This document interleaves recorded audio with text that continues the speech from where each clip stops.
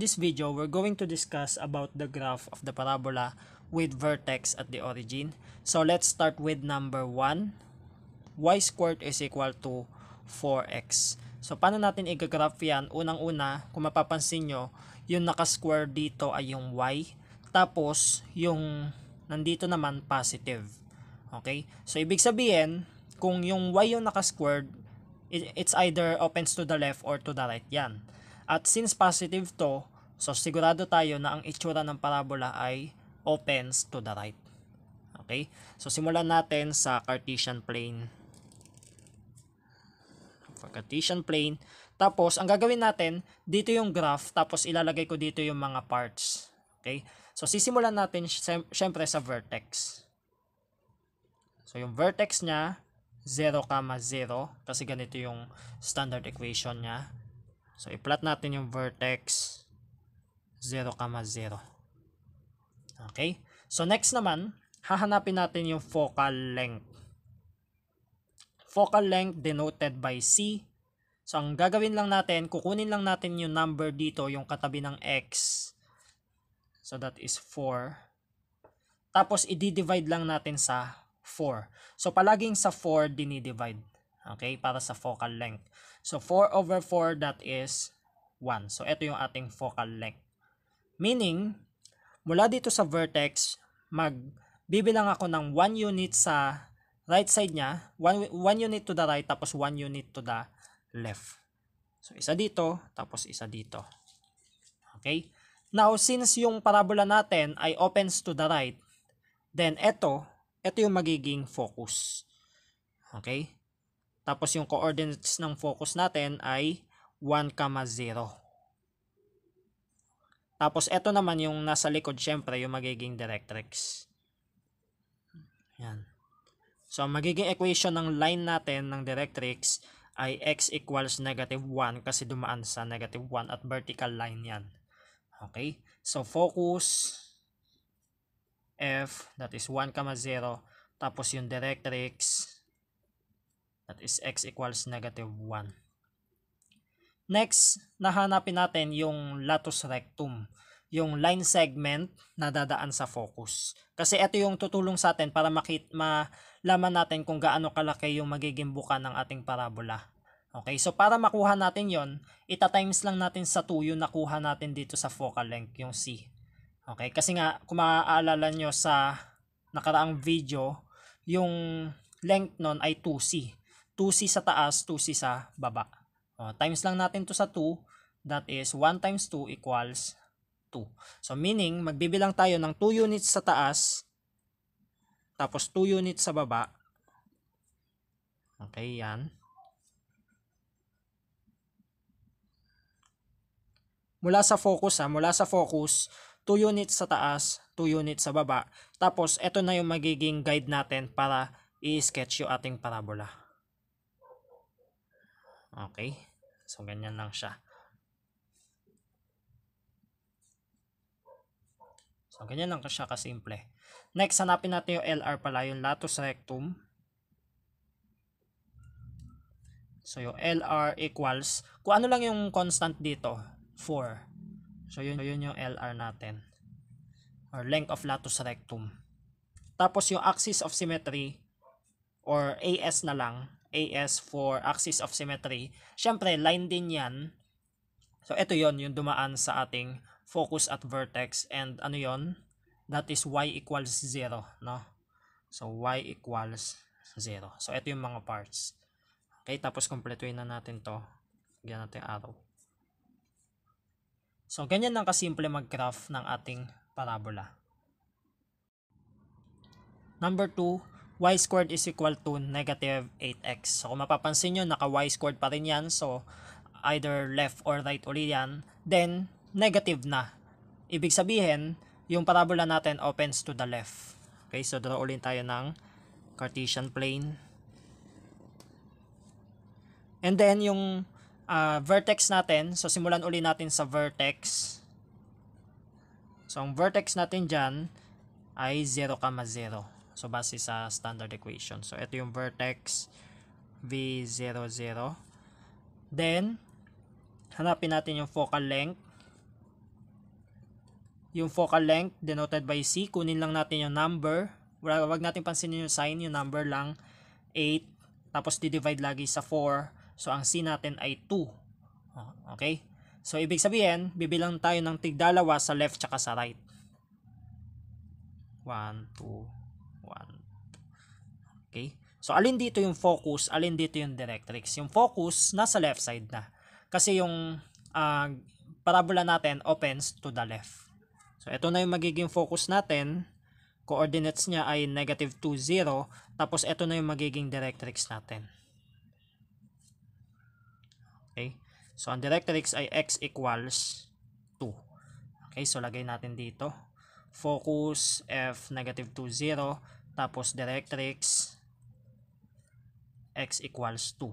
So next naman, ita-times uli natin to sa 2. So 2 times 2, that is 4. Okay, so mula sa focus, bibilang tayo ng 4 sa taas tsaka sa baba. 1, 2, 3, 4. 1, 2, 3, 4. So dito. Tapos dito. Okay, then saka natin i-draw yung parabola. So ganyan lang siya kasimple. So yung latus length ng latus rectum LR, ayun lang yung number dito, 8. Tapos yung axis of symmetry dumaan dito sa vertex tsaka focus. So ito yon. So y equals 0 lang din, no? Then kumpletuhin natin to. Okay, so ganyan lang siya kasimple.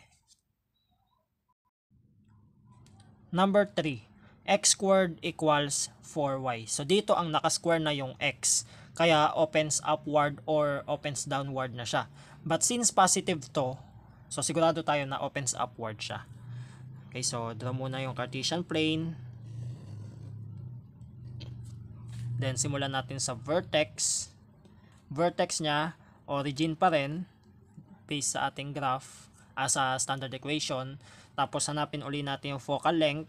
So ganun lang lagi yung pagkakasunod-sunod, denoted by C. Kunin natin yung constant 4, di-divide natin sa 4, that is 1. So ibig sabihin, bibilang tayo, by the way, dito yung vertex V. So eto, tig 1 naman sa taas tsaka sa baba na. Okay, bakit? Kasi upward or downward na yan, naka-x squared na . Okay, kaya taas baba na yan. So 1 sa taas, 1 sa baba. Okay? Now, saan dyan yung focus? Yung focus natin ay sa taas kasi nga positive.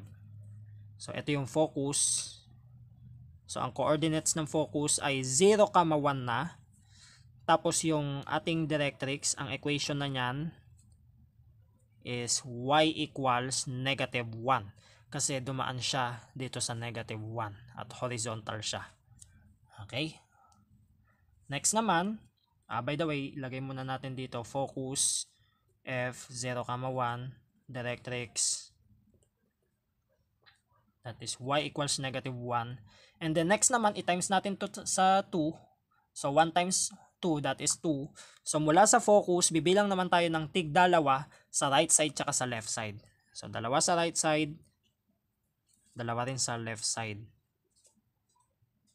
Okay, then draw na natin yung parabola. Okay, then lagyan natin ng ganito.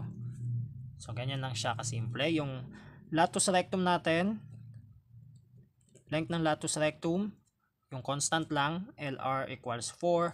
Tapos axis of symmetry, so dumaan dito sa vertex focus, vertical line na yung ating axis of symmetry. So meaning that is x equals, so saan dumaan? Sa 0. Okay, so ganyan lang siya kasimple.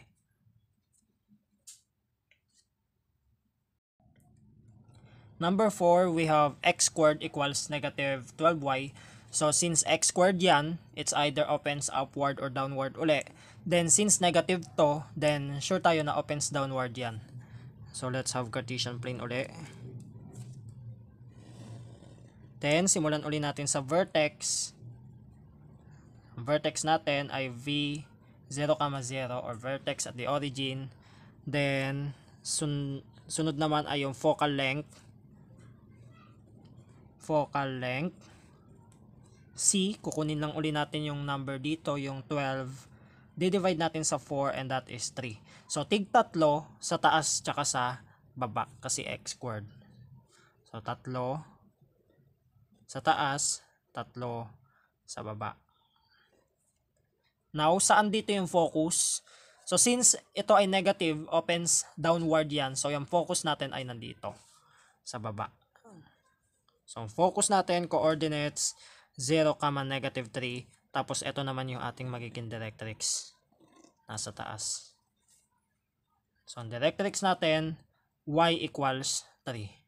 So, focus, F, 0, negative 3. Tapos, directrix, y equals 3. Then, times natin to sa 2. 3 times 2, that is 6. So, ibig sabihin, mula sa focus, tag-6, 6 sa right side niya, tsaka 6 sa left side niya. So, 1, 2, 3, 4, 5, 6. Yan.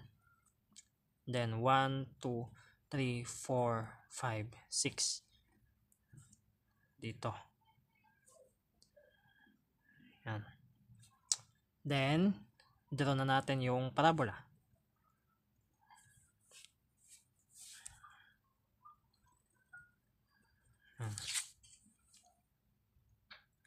Lagyan natin ng arrow.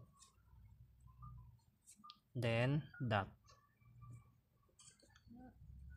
So, yan lang. Ganyan lang siya kasimple. So, latus rectum. So, LR equals, yung number lang na yan, positive 12.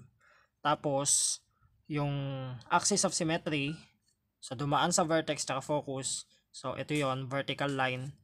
X equals 0. Okay?